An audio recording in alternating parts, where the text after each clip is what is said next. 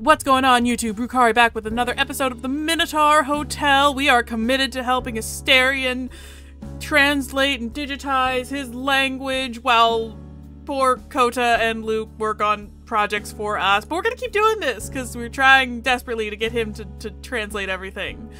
You and Asterion, review your findings from the previous session. Alright, we have pictures of all the writings stored in the Ashmolean Museum in Oxford and the Heraklion Archaeological Museum in Crete. That's a good starting point. We also have a list of researchers we can contact. I can speak words. I've organized the pictures and documents so you can get started translating them. Thank you, Rukari. Let's get right to it. Asterion begins translating the images of the tablets one by one while you type what he says. Asterion chuckles. This one is definitely graffiti of some sort. I'm not surprised. Archaeologists found Roman graffiti in the ruins of Pompeii. What does it say? Oh, it's very dirty. Asterion clears his throat, a little snigger breaking his decorum for just a moment. Mihadaros, your wife is a whore. 'Twas not Zeus who visited her in the night and cuckolded you, but Gatanatos, the baker's son. The entire village knows, you absolute fucking moron. Okay, bro, jeez, man, that's harsh. Asterion can barely hold in his laughter. And below here, it says, limp dick piece of shit. Can you blame her? Wow, the Minoans were fucking brutal. Am I? Asterion calms down. Maybe we can skip that one. I don't want the scholars to think we're shitposting. What does it mean to shit post? I'll explain some other time. Basically, I don't want them to think we're just making this up.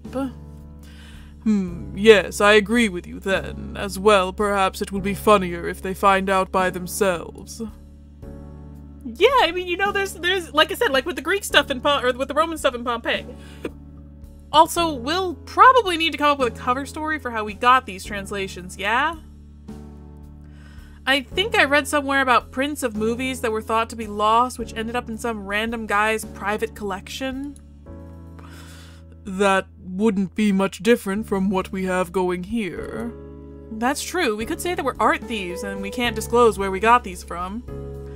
That sounds difficult to believe. How would art thieves come up with the translations? Good point. Maybe we can say we're independent researchers in contact with art thieves and grave robbers and we can't disclose our sources then? You'd be surprised, but there are lots of people on the internet who just stumble upon solutions to problems that have baffled scientists for decades by complete accident. And people who do independent research out of love for their discipline. That does not entirely convince me. We should think about it some more while I work on these. You spend the rest of the afternoon with Asterion, helping him write down his translations into the document, even letting him do it himself from time to practice typing and using a word processor. By the end of the day, he has mastered the art of copy-pasting text and images, and you both have your perfect cover story. Don't know what our cover story is, but we've got one. We completed a project! Do you want to complete your research or continue working towards something else? I can complete- okay, so we can create a swimming pool now. Yeah, let's make a swimming pool. I love it. You find the R&D team and one of the kobolds celebrating around one of the bedrock tables and a pile of stacked contracts. Asterion was poring over the documents, waiting for you to arrive. Glad we did something good, I guess. After a short congratulatory speech to the team, Asterion approaches you with the beaming kobold mimicking his step-wide gait. As you know, human ingenuity never ceases to amaze me. What do you mean? After some back and forth, it was agreed that a vanishing edge pool would be the best choice, but I'd never heard of such a thing. But I only needed to research it for a minute before I gladly agreed. It is done now. It was not easy, but it is ready. It involved researching what materials are used today in building pools, picking the place and area, designing it, mapping out the pipes. We even made some artificial plants as decoration. We transformed that whole area into a verdant oasis. All that remains now is to test the pool itself, and our staff seems quite eager to tackle this task. I assume we're joining them as well? Pool party! Naturally. Oh, are they all gonna be naked? I hope not.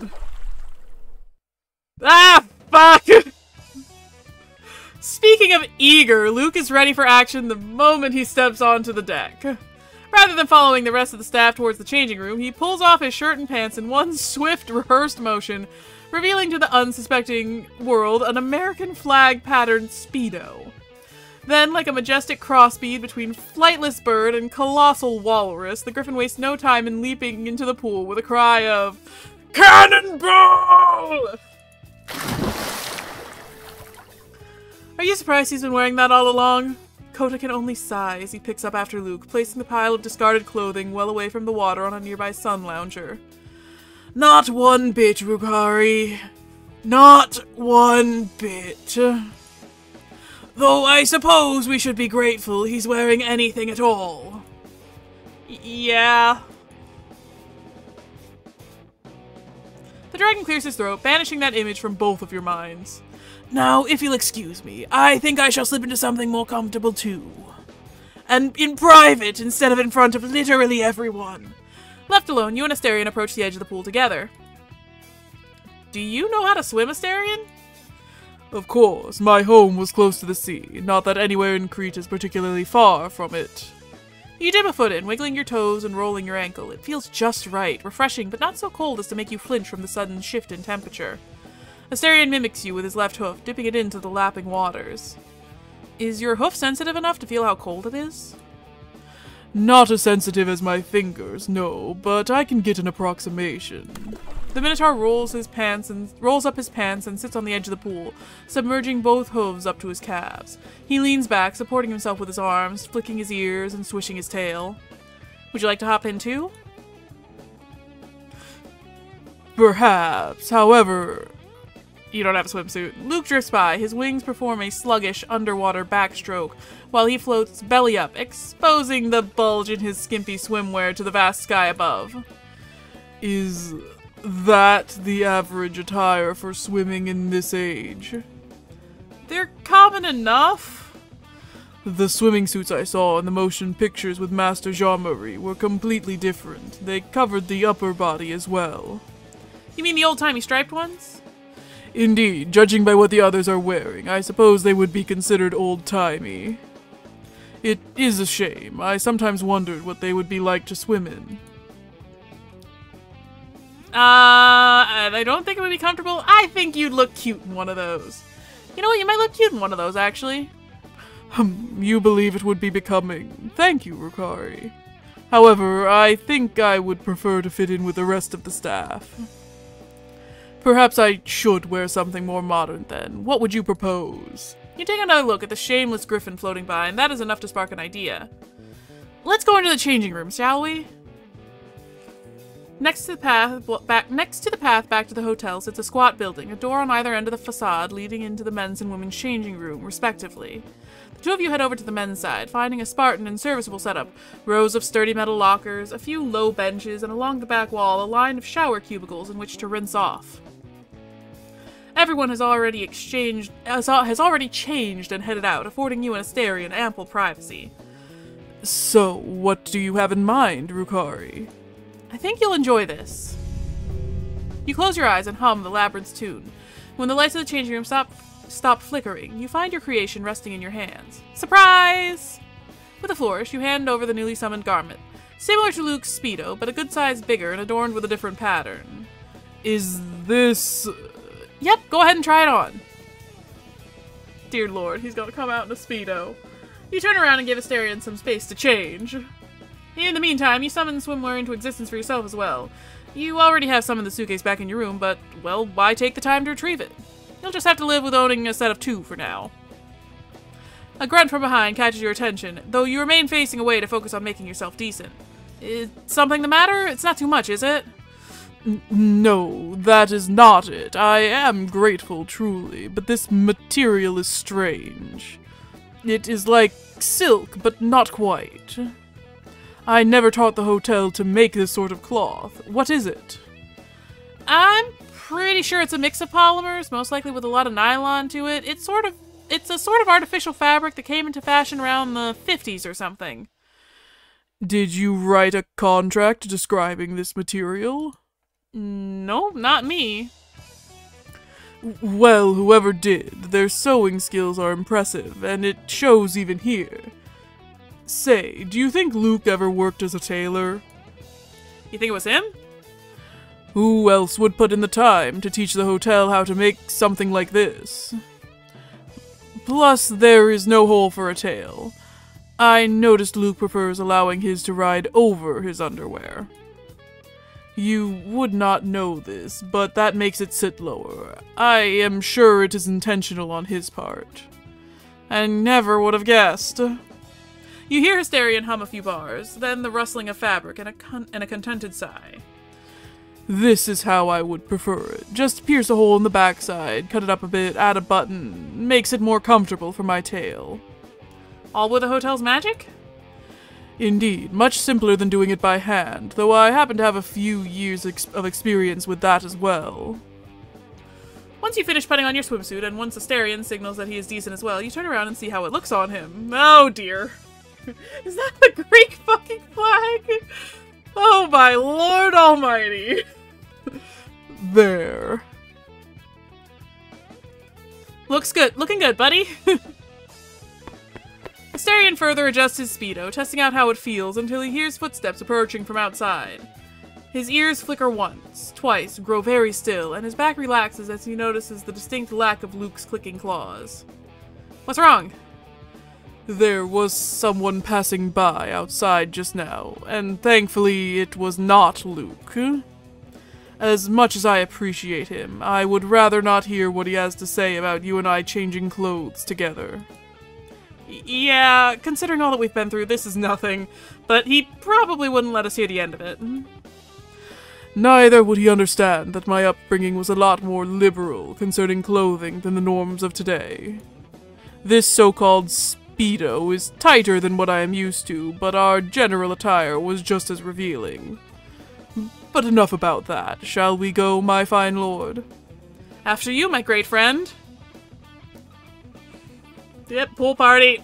Back outside, the ruckus makes quick work of your secret's sweet atmosphere, leaving the two of you in the midst of all the mundane reality of the hotel. You catch sight of Luke wandering into the shallows, where the kobolds cavort about in water wings and floaties. How did they learn how to make water wings and floaties? Nobody knows. The griffin soon finds himself becoming a participant in their rambunctious play, though perhaps victim may be more apt.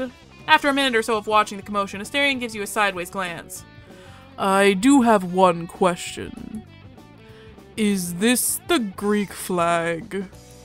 Yes. I thought it'd be appropriate. Sue me. You do realize that I have no particular allegiance to mainland Greece, correct? I am Cretan. However, all considered, I do not believe I would feel much connection to the flag of contemporary Crete either. That's reasonable. Still, it really does look good on you. It gladdens me very much that you think so. And I truly did wish to fit in with the others besides, so I accept your gift. Thank you. Ah, no, not the hiccups, god dang it! Now, shall we go for a swim? You and Asterion return to the pool side by side, the both of you now dressed for the occasion. You take the Minotaur's towel in your own, then turn towards the line of sun loungers to put them down. Asterion waits for you, patient and expectant at the poolside. So how should we do this? Want to just jump in? Jump on in? It is your call. In truth, I am a little bit rusty. Long has it been since I've had the chance to go swimming. Well then... to jump on in or watch him swim? Let's just jump in. You are about to suggest that the two of you should indeed bite the bullet and just jump in together. But where would be the fun in that? The sparkling water, the bright sun above, the voices raised in merriment all around you, it all awakens a sense of childish wonder, does it not? And a sense of childish mischief. I've got an idea. The only warning the Minotaur receives is a wide and playful grin. How about we race a few laps, starting now? Ready, set, go! Before you can respond, you take a bounding leap into the pool. The cool water surrounds you, dulling your hearing. Instead, you almost feel the stomping of Asterion's hooves on the deck, and then the shockwave of his bulk crashing in washes over you. Before you can right yourself, a torpedo shoots past, dragging you along in its wake. Asterion takes the water much better than his lumbering size would indicate. You recall how Lord Byron also felt freedom and ease in swimming, released from the suffering of clumsy club feet on land. This bovine poet here must be feeling something similar. I didn't know Lord George Gordon Byron had club feet. I need to do some more research on that. I thought he was... I need to know more about that. He's already at the end of the pool and turned around by the time you make it halfway across, his gaze steady and blank, a man on a mission or a charging bull, until he moves close enough to see you slowing down to watch him. He, too, slows himself. You did say a few laps, yes? Before you can respond, he's off again, full speed ahead with a deep chortle. Unmanageable creature. When he swoops by again to complete another lap, he even bumps you with his hip. That had to be on purpose. You can't let him get away with it. Grab his tail! You doggy paddle with faux meekness to begin your ruse. His hubris-stricken man fails to notice and focus with all his being on showing you up, it seems. Time after time, you allow Asterion to swoop past, measuring just how fast he's going, waiting for your chance to strike. At last, the perfect opportunity arises. As he makes another pass, with his tongue sticking out as he slips by, your hand darts out to grab hold of the dangling appendage behind him. He stops, sputtering in shock at your act of foul play, but his inertia carries you forward, right into his step-wide back. Your arms wrap tight around him, his tail thrashes between your legs. Tag. Asterion wriggles, but he cannot hope to break your hold. Was this not meant to be a race? Details, details. He huffs, he snorts. At last his broad hands move to stroke and grasp your forearms. I may have overexerted myself a little. Want to rest for a bit? That would be most appreciated, yes. The Bull of Minos takes a more leisurely swim to the vanishing edge. He does not remove you from his back. The two of you rest on the side of the pool overlooking the valley, taking in the view as Asterion takes in slow, deep, calming breaths. So, a little bit rusty, If that was you out of practice, I can't imagine how you were in your prime. Well, centuries have passed since I saw this much water, much less had the opportunity to enjoy it. I suppose that I... missed it? A little grumble crawls up his throat, bashful. Moo. He nods. Well, it's gonna be right here for you to enjoy anytime you like. Though maybe we should save the horseplay for when it's less crowded. Another nod as he looks around, noticing that the water level seems much lower now. Much of it has overflowed from the basin below the vanishing edge, with all his splashing and let's try that one again, shall we? Another nod as he looks around, noticing that the water level seems much lower now. Much of it has overflowed from the basin below the vanishing edge with all his splashing and wave-making. He hums, discreet, instructing the hotel to create more. Just gotta refill the pool really quick. Sorry, guys. After sitting at the edge of the pool for a while, Asterion looks back at you. Rukari, would you like to go dry off? You look up to your bovine companion, giving him a small nod. Sure, I think I've had enough for now. We can probably call this project a complete success at this point. Indeed. The two of you get out of the pool, finding your towels right where you left them on one of the sun loungers. You step away from one another and begin to dry yourselves off.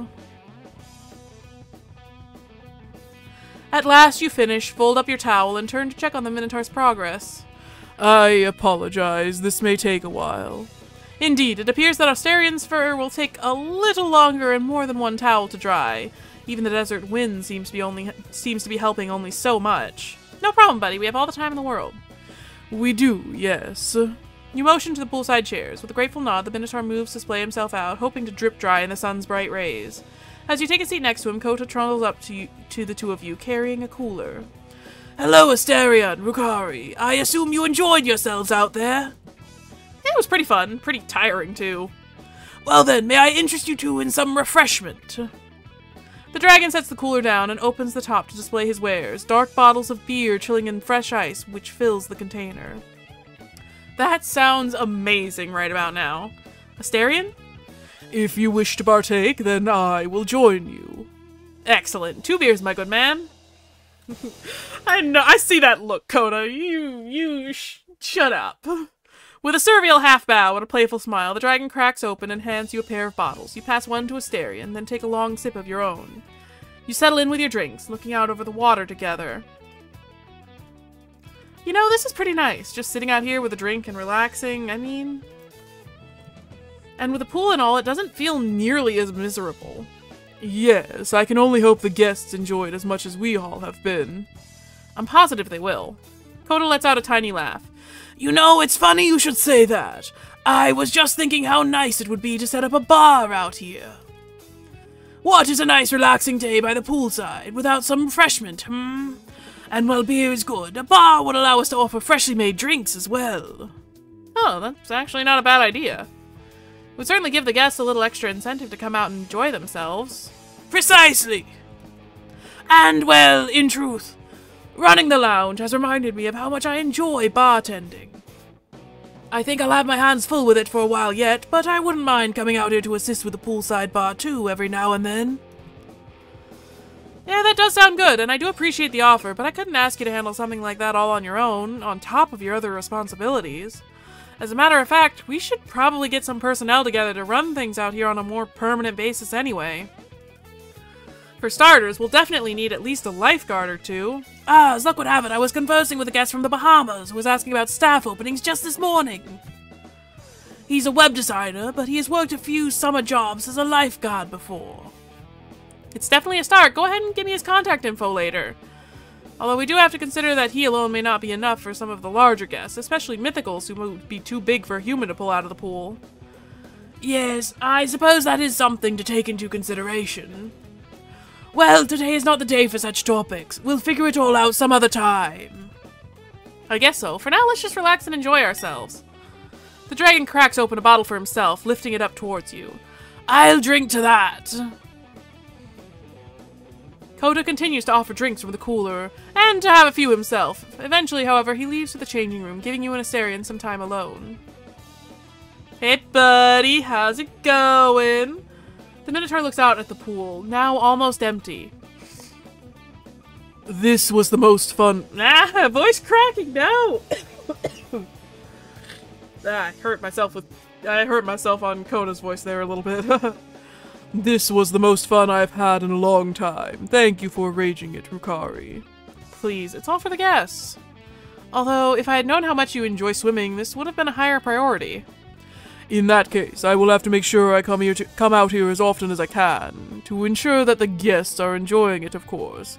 We cannot have your efforts going to waste now, can we? And I would like it very much if you would join me. To make sure that no one is horseplaying around too much. You give your partner and co-owner a smile, bumping his shoulder with your own. Yeah, I could do that.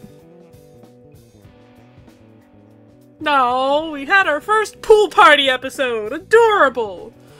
Oh, I wanted to ask, should I change back to my old clothes? I mean, that depends. Are we staying at the pool more? You're fine like this? As you wish. I don't know if that was the right decision or not. We added an outdoor swimming pool to the tech folder, and Luke found something, I hope. We found 6 raw materials, twice what you expected. Other than that, your exploration team didn't make any big discoveries. After your daily tasks are done, you return to the lounge to enjoy a meal and a moment of rest. You scroll through your phone while waiting for Kota to come and take your order. 10 minutes pass in the rigmarole of Kota's glacial polities? I have no idea what that word means for once in my life. You're well aware of the Eastern Dragon's tendency to take the time to introduce himself. Ah, hiccups again. To have short, courteous conversations with each and every guest, to do all he can to ensure they all have a most relaxing and rejuvenating experience. But the fact of the matter remains that he also has to work in the kitchen. Delays are unfortunate but inevitable now that you're receiving more people. However, it still takes much longer than your worst estimate to be served. A performance artist to whom you are partial has held some new exhibitions in galleries that you cannot see. He strictly disallows photography or videography of his work, so the interest you have in it is almost always met with the frustration of never being able to see any of it in a more direct way than through critic descriptions. You wish you could share this frustration with someone. You look up from your phone and search around for the ever-genteel dragon. The quickest of glances reveals no one drifting from table to welcome each guest. The warm, gentle pitter-patter of both his feet and his voice is conspicuous for its absence. Kota is nowhere to be seen. Don't tell me he left. Is something wrong? You get up to go check in the kitchen, but as soon as you do, you bump, and quite literally so, into something most unexpected. Eep! Two of the kobolds are cowering next to your legs, barely noticeable under the tables. Their usual rags are gone, replaced by miniature waiter outfits. Their shirts are made of a delicate linen, the vest is tailored to their every measurement, and their bow ties and burgundy aprons are crisp and fresh. One of the kobolds jumps backwards to bolt, but the darker one yanks his companion by the now crumpled collar. With his other hand, he pokes you with a piece of paper until you take it. No, Zepito. First, you get the customer's attention, and then you write their order. Kota yanks the notebook from the kobold's grasp. And would it hurt to say hello, or greetings, like I just spent the morning teaching you? The doe-eyed darlings look downward, dejected and ashamed, barely containing their tears. What a shameful display. They sniffle once, twice, and Kota already regrets raising his voice. I am sorry, little ones. I will handle the orders, so you two go serve table 6 their meals. You've been doing a fantastic job with that. Can you do that for me? The dragon lays a comforting hand on either kobold's shoulder, and the gentle grace of his kind words reinvigorates the pair's enthusiasm. They scurry off towards the kitchen as Kota addresses you. I'm terribly sorry for the delay, Rukari. I thought they had a solid grasp on this task. It's okay, Kota. I was really distracted. I should have noticed them. I would prefer to greet and take the guest orders myself. It keeps the standards of our establishment high, you see. But at this rate, I don't think I can manage on my own.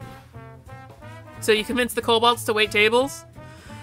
No, they asked of their own volition. These industrious little things seem to have taken a liking to me and are very eager to help. That said, I do wish their enthusiasm translated to good manners and proper etiquette. They were scrounging around for scraps and wearing tattered clothes when they got here, Kota. One can assume they aren't familiar with that aristocratic table manners. Be more patient with them. They seem to be doing their best. Indeed they are. I am sure they will learn the ropes sooner rather than later. And their help is very much appreciated. I mean, at least you got food runners. Gruggy, please, table 6 is the other way. As he turns, his shoulder spike rips another chunk of his dress shirt. Oops. You think the outfits were a good idea? We'll figure something out eventually. It's better than having them run around wearing rags and patchwork. Oh, where are my manners? What would you like me to get for you, Rukari? Kota takes your order and returns to the kitchen. Then, from the hallway, you catch a familiar tune, a melodic clopping of hooves and chest-rumbling hum. Your friend locks his gaze on you, but before approaching, he meanders about. He nods to the men sitting at the counter, waves to a pair of women snacking to the side, and bows to a family and their children. To you, he smiles, but even after sitting, he can't help but flick his ears and fidget his hooves. I forgot you were wearing that outfit! His open and closed listening expression can often register to some of the guests as blank or stony, but to you, he smiles. Is this not an invitation? You raise your eyebrows, and he giggles. You wait for him to speak, and he merely snorts and leans back. Your petulant partner leaves you no choice but to take the bait. Seems like you're having a grand old time. Yes, sir. A fine day it had been. And what exactly has made it so fine, The Minotaur rests his chin on a hand, then scratches his own ears, but his lips remain sealed. The prey shall not deliver itself. The hunter must give chase. Do I need to guess? Perhaps, if you wish to know it all. By the gods, one night you give rights to a man, and not a week passes before he learns to keep secrets. Tell me, what stops me from ordering you to say it?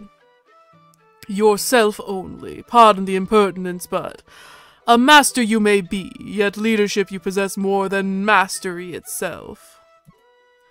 To be a leader or a master, the distance between the two is greater than the widest sea. At least last you give me some credit. Now, to guess what secret it is you're keeping. You ruminate on all that's happened so far, all the good and bad. What could leave Asterion in such a state? Could it be something related to Argos? Has the rascal tried and failed to come up with another of his schemes? But you aren't given the chance to consider further. The Minotaur gets antsy and gives in. Let's not tarry. Hear it then. I just had a conversation with a few guests, and they wish to join us as staff. That's great news! This hotel, magic or not, is way too big for the 4 of us to tend alone. Indeed, we will need many more people in our family if we are to fully realize our mission, and the ones who approached me about it seem like fine folk. I have a good feeling about them. Now, Rukari, would you consent to it, to expanding our staff? Let's see, if memory serves, haven't we become partners in managing this fine establishment? Isn't that correct? Indeed. Then you have as much decision-making power as I do. If your judgment tells you these are good people, then I trust you. I consent to it, but going forward, let's establish that you're in charge of hiring. You are too kind. In that case, could I suggest or ask? You nod, even before he has a chance to finish. We should hold a seminar to welcome and instruct our new staff, don't you think so? You smile, and that says more than any oracle ever did. Well, hey, we'll hopefully have some new people working for us. Alrighty. So, it looks like we're starting a hiring fair, which is, I feel like this is going to go on longer than I expected, so I think this is a good enough as place as any to close out our pool day adventure and delve back into the world of hotel management. So thank you guys so much for watching. I hope you're enjoying this series. I'm very excited to see. I want to meet more of the new characters so badly, so I'm hoping we get there soon, but enough shock. I hope you guys have a great day, and I'll see you all in the next episode. Goodbye!